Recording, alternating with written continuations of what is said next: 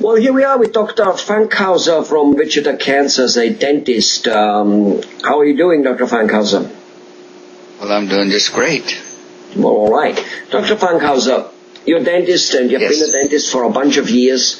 Tell me, there is as patients, sometimes, some of us have a tooth or 2 or 3 teeth missing in the back, because usually in the front we exchange them right away. It looks ugly like hell, but like in the back. And frankly, nothing bad is happening, at least not in our mind. And yet every dentist keeps telling us you got to exchange, you got to fill those gaps, you got to put replacements in there. What's the deal there? On one hand, nothing bad is happening. It looks like on the other hand, you dentists put such an enormous stress on replacing them. Can you shed some light on that, Dr. Fankhauser? Well, a little bit, yes. If you have teeth missing in the back, it may not hurt. It may not. You may still be able to eat, but slowly, gradually, over time, your bite will collapse, and then you end up losing all the rest of your back teeth. So we try to prevent that by replacing the teeth that are missing. What does the bite collapsing mean? Well, the teeth will gradually move into whatever space is available. And so if you have a space in the middle on the bottom, the teeth in the back will cave forward, the ones in the front will cave backwards, and then it messes the way your teeth touch together when you chew, and that can cause a lot of problems, even headaches. Wow.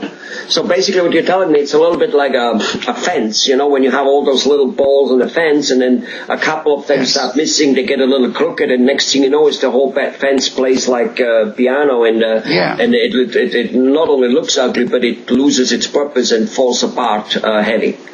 Exactly.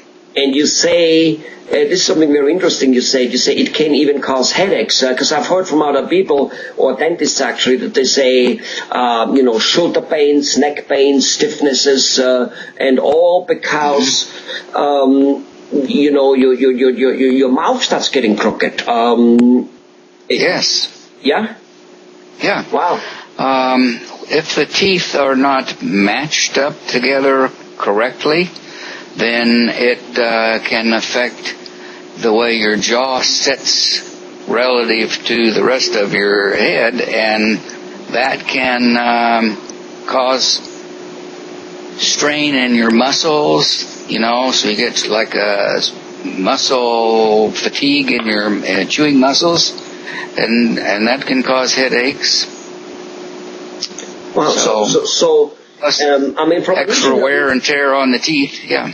Right. Well, from an engineering viewpoint, that makes lots of sense. Me being a kind of a mechanical machinery engineer, like when you have, let's just say, just a door hinges in, and if one hinge is more used than the other one, obviously one wears out a little faster, and something, it starts getting a little crooked, and the door doesn't fit, and then all kinds of stuff are happening. Same with cornrows in a machine. So I can see that.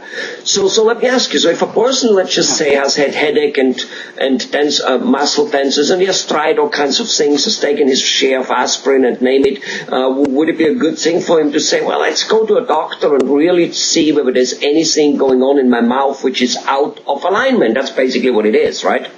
Yeah. Yeah, it's kind of like driving around with your wheels out of a line.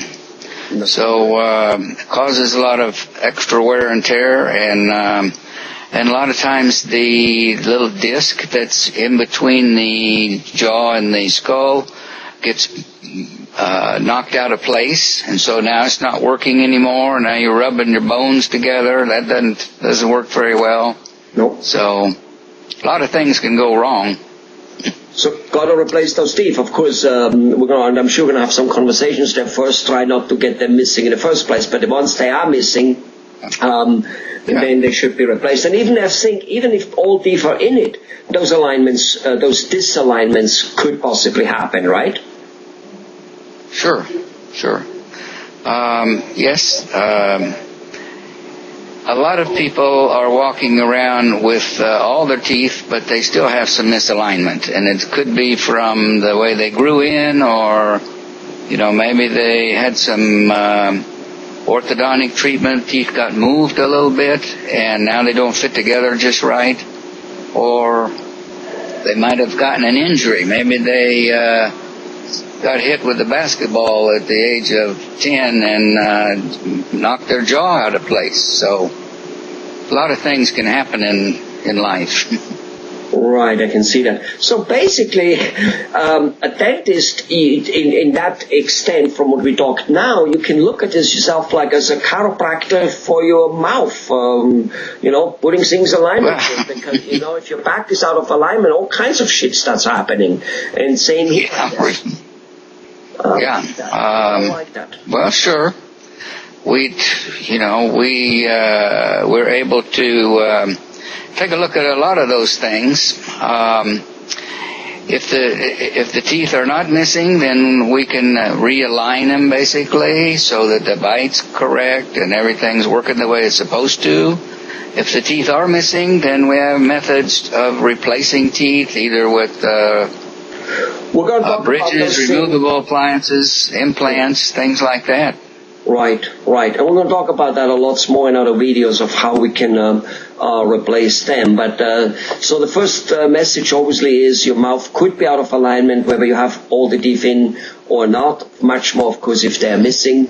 Never mind that when teeth start faltering like an old fence, one affects the other one, and next thing you know is your teeth in front start looking ugly,